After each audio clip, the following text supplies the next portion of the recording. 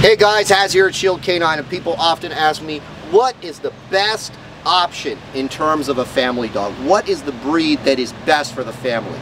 Wait right here, I'll be right back with the answer to that question. You can pause there. Okay guys, so as you can see, Golden Retriever, all right? Now, I know some of you might be thinking, oh come on, what about German Shepherds? What about Canicorsos? What about Malinois? Haz, you don't even have a Golden Retriever. I don't have one, but I'll tell you this. If I just wanted an easy dog, if I wanted a dog that would just hang out with my family, I didn't really have any expectations beyond a positive companionship experience, Golden Retriever would be top of my list and followed closely by Yellow or Chocolate Lab. I just have a thing for the yellow and the chocolate. It's not that the black labs are any, there's a problem with them. Hey, buddy! Yeah, look at you! You're so cute. Okay, all right.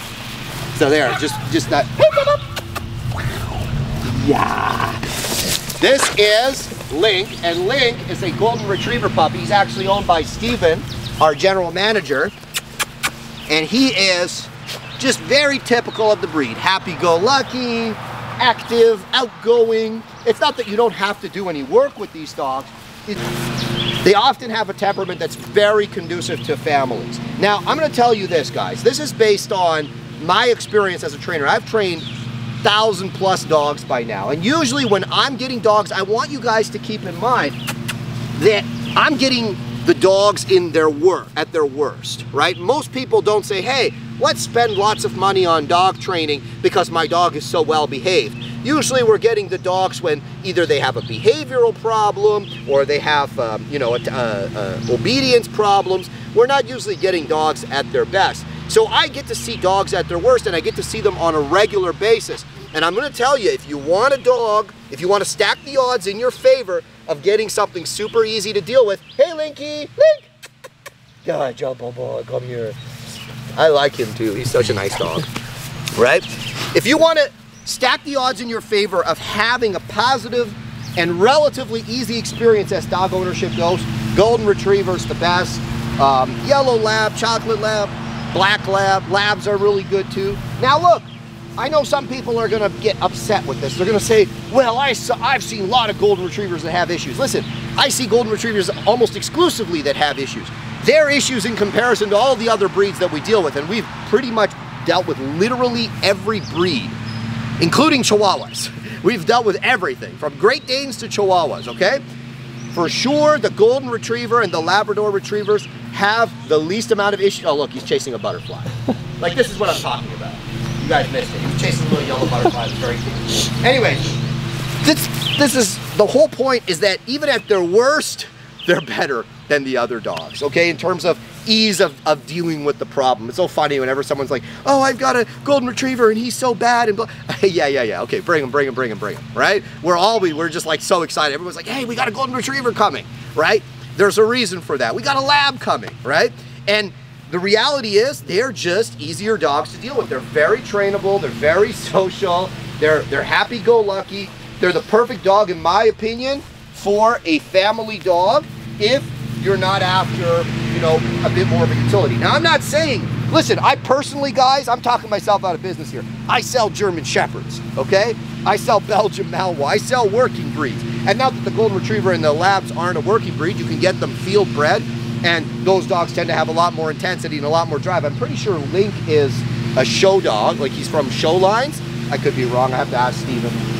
But even still, even the field bred Labs and the field bred Goldens, even if they have a higher level of energy and intensity, they're still easier to deal with than, on average, than most other dogs. So, you know, look, I get it. If you have your, for me, that wasn't my, like, as much as I love the breed, I love the Goldens, I love the Labs, for me, what I want out of a dog can only be given to me by dogs like the German Shepherd, by dogs like the Belgian Malinois, and so on and so forth.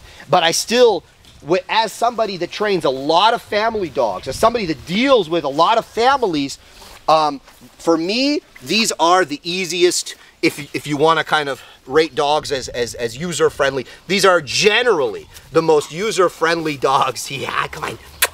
Yes, these are generally the most user-friendly dogs that you can get. So in my opinion, from a professional trainer that's been training dogs for many years, you know, if I had to pick between a bad Golden Retriever, a bad, you know, Cane Corso, a bad German Shepherd, a bad Malinois, a bad, you know, Pit Bull, I'm picking the Golden Retriever every single time, right? It is going to be an easier deal.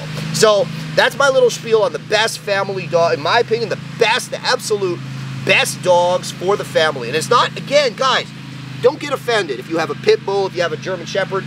I sell a lot of German Shepherds personally, right? I sell a lot of Malinois, and a lot of them are wonderful family dogs, but they take a little more work up front, right?